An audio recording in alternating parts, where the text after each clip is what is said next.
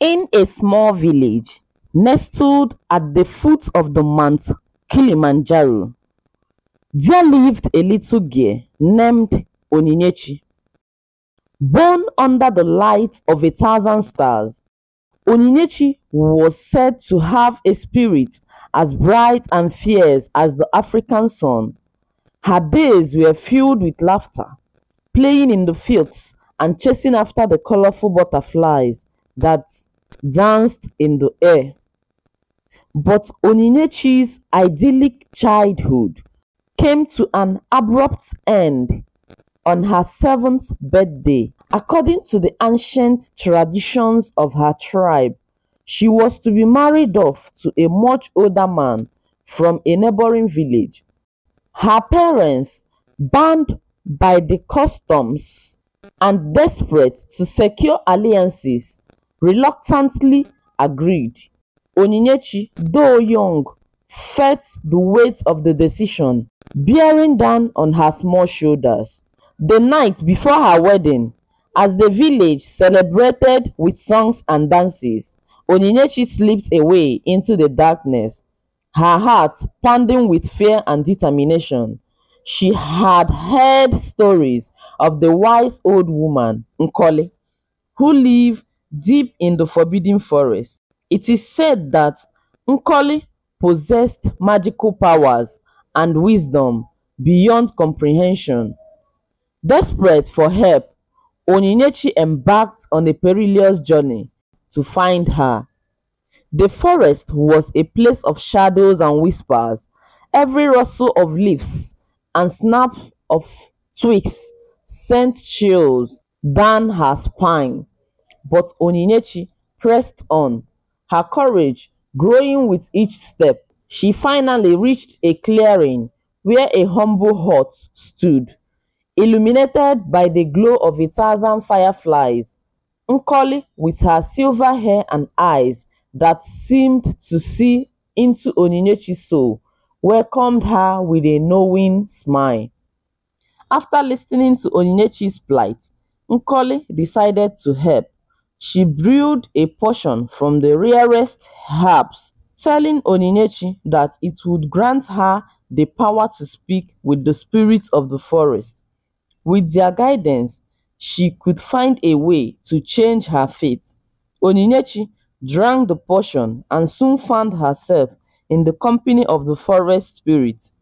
They were a colorful array of creatures: a majestic lion, a cunning fox, a wise owl, and a graceful gazelle. Each spirit bestowed upon her a gift. The lion gave her courage, the fox gave her cunning, the owl gave her wisdom, and the gazelle gave her speed. Armed with these gifts, ONYINYECHI returned to her village. Just as the sun began to rise, the wedding preparations were in full swing. But ONYINYECHI was not the same frightened girl who had left the night before. She boldly walked up to the village elders and challenged the old traditions. She spoke with such eloquence and conviction that the entire village was left in awe. She told tales of the spirits and their gifts, of the courage to break free from the chain of outdated custom, and the wisdom to create new paths. The villagers, moved by her bravery and inspired by her words, decided to rethink their ways. They called off the wedding and allowed ONYINYECHI to remain a child, free to play and learn. Years passed, and ONYINYECHI's story continued to inspire her village. She grew into a wise and courageous young woman, respected by all. One day, news spread that the neighboring village, once her intended home, was facing a great calamity. A drought had turned their fertile lands into dust, and the people were desperate for help. ONYINYECHI, now a trusted advisor in her village, proposed a journey to help the neighboring village. She believed that only by uniting could they overcome such adversities. The elders, remembering her bravery and wisdom, agreed. Onyinyechi led a group of the strongest and most skilled villagers toward the striking land. The journey was fraught with challenges. They crossed treacherous rivers, scaled rocky cliffs, and navigated dense forests. Along the way, Onyinyechi's memories of the forest spirit returned to her, guiding her steps and bolstering her resolve. One night, as they camped under the vast African sky, Onyinyechi had a dream. The forest spirits appeared to her once more, their forms shimmering with ethereal light. The lion spoke first, his voice a rumble of distant thunder. "Onyinyechi," it said, "you possess the courage to lead your people through these dark times. Remember the strength within you." The fox, with eyes glinting like stars, added, "Use your cunning to outwit the challenges ahead. Solutions often lie in the most unexpected places." The owl, perched upon a branch, hooted softly. "Wisdom will guide your decisions. Listen to the land and the people, for they hold the answers you seek." Finally, the gazelle, graceful as a summer breeze, said, "Speed and agility will be your allies. Act swiftly, but with care." When Onyinyechi awoke, she felt a renewed sense of purpose. The next day, they reached the neighboring village. Finding its people weary and dispirited, Onyinyechi approached their leader, an elder named Okorafor, and offered him assistance. Okorafor, his face lined with worry, was skeptical at first, but as Onyinyechi spoke of unity and cooperation, his skepticism melted away. Together, they devised a plan to dig a network of irrigation channels to bring water from a distant river to their parched fields. The work was grueling, but Onyinyechi's leadership and the villagers' determination turned the tide. They toiled under the scorching sun, digging and building, their spirits lifted by the hope of a better future. Onyinyechi's own village sent supplies and more helping hands, reinforcing the bond between the two communities. One evening, as they walked under the setting sun, a rumble was heard. At first, they feared it was a storm, but soon realized it was the sound of water flowing through their newly built channels. Cheers erupted as the life-giving water coursed into the field, transforming the dust into fertile soil. The drought-stricken village celebrated Onyinyechi as a hero. Her bravery, wisdom, and unwavering spirit had not only saved them from famine, but had also forged a powerful alliance between the two villages. The story of Onyinyechi's journey, from a girl destined for an unwanted marriage to a leader who unites people, became legendary. In the years that followed, the villages prospered together, sharing resources, knowledge, and culture. Onyinyechi's tale spread far and wide, inspiring countless others to challenge the chains of tradition and seek their own paths. The union of the two villages brought prosperity, but as the years passed, a new challenge emerged.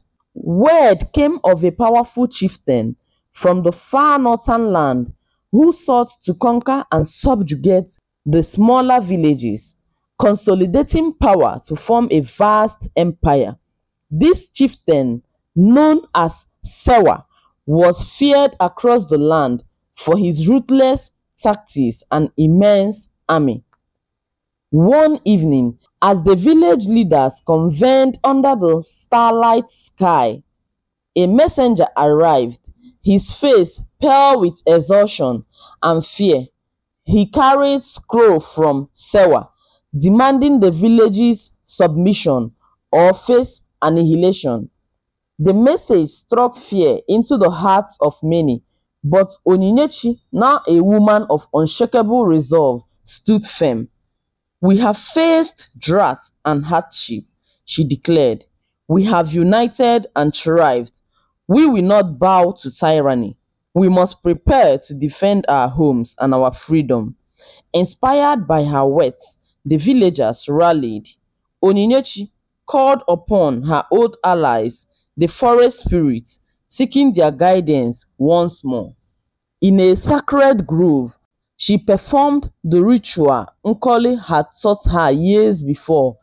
As the moonlight filtered through the trees, the spirits appeared, their presence as powerful as ever. The lion spoke first, his mane shimmering like gold. "Onyinyechi, you have proven your courage time and again. Now you must lead your people with the strength of a lion's heart." The fox, with a sly smile, said, "Use your cunning to outsmart Sewa. He is strong, but arrogance blinds him." The owl, perched high on a branch, hooted, "Wisdom will be your greatest weapon. Know your enemy and yourself, and you will prevail." The gazelle, stepping gracefully forward, added, "Speed and agility will allow you to strike swiftly and retreat before harm before you." With the spirit's blessings, Onyinyechi devised a plan. She knew that direct confrontation with Sewa's force would be disastrous. Instead, she opted for guerrilla tactics, using the terrain and the elements of surprise to their advantage. The villagers trained tirelessly under Onyinyechi's guidance. They learned to move silently through the forest, to set traps, and to communicate with secret signals.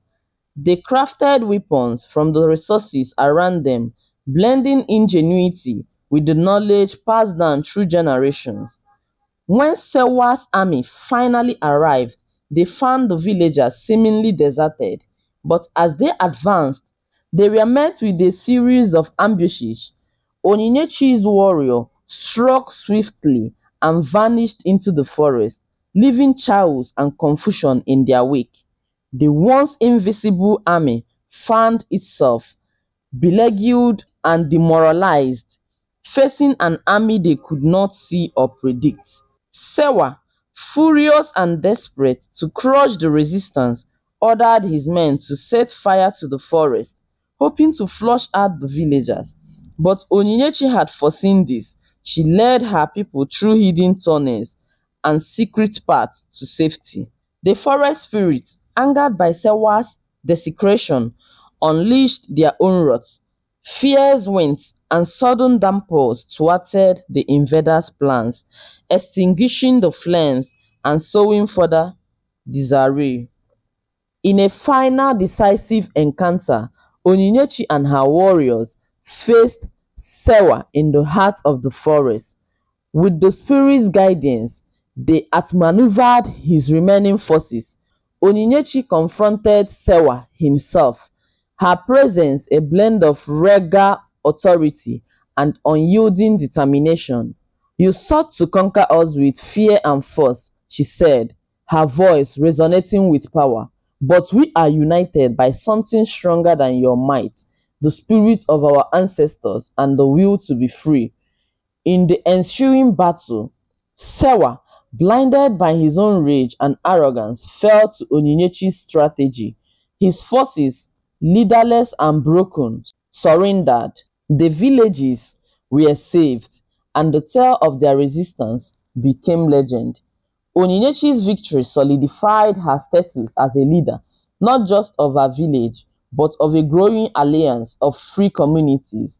Her story, filled with bravery, wisdom, and the magic of the forest spirit, spread across the land, inspiring countless others to stand against tyranny. Years later, as an elder, Onyinyechi would tell her story to children gathered at the feet, their eyes wide with wonder. She would remind them that courage, wisdom, and unity could overcome the greatest of evils, and as they listened, the spirit of the brave little girl who once defied her fate lived on in their hearts, a beacon of hope and a testament to the enduring power of the human spirit.